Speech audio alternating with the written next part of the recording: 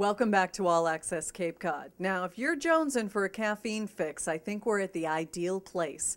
We're at 7 Beans Coffee on Route 28 in West Yarmouth, and here is the lady in charge. Denise, thank you for letting us hang out today. Sure.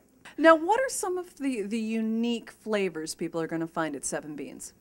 Basically, our coffee is based out of, it's a Caribou coffee, which is based out of Minnesota. They're the second largest specialty roaster, so we got the rights to brew their coffee, the only one in New England.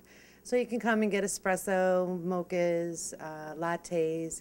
It's, you know, the coffee is priced at the same as, you know, our competitors, and it's a higher quality product.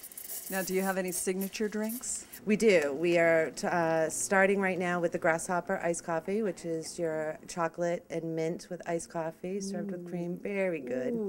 And then we have the frozen mint mochas, and we also have the frozen lattes. Wow. Yeah, very good, very good. Now, in looking around, you've also got a pastry display. If people want to Yes. come in for a snack in addition to coffee? We have the muffins, pastries, scones, biscottis, which are basically supplied from a bakery outside of Boston, and some are also baked in-house. Now, Denise, you're a native to Cape Cod? Yes, yes. Where'd you Born and grow raised. up? West Yarmouth. Went through all the school systems. Now my kids are going through the school systems. So it's nice to have a local business here on the Cape. Yes, many people come in and they think that we're a franchise the way that decor and how it's set up, but it's privately owned. Myself and I have a business partner, and Caribou Coffee was just, we were lucky enough to get the rights. We're not a franchise of them, we just have the rights to brew their coffee. So we are privately owned, local Cape Codders. One of it's basically to come in, sit, relax. You can use your Wi-Fi. People have the meetings. We have 2 meeting rooms.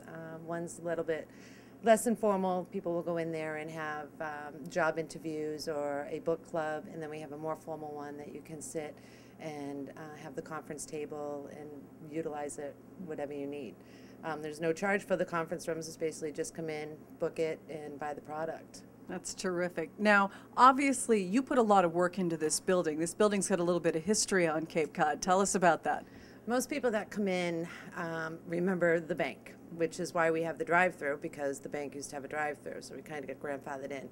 So that's, everyone comes in and they're like, oh, I'll have a withdrawal. I'm like, I only take, you know, deposits.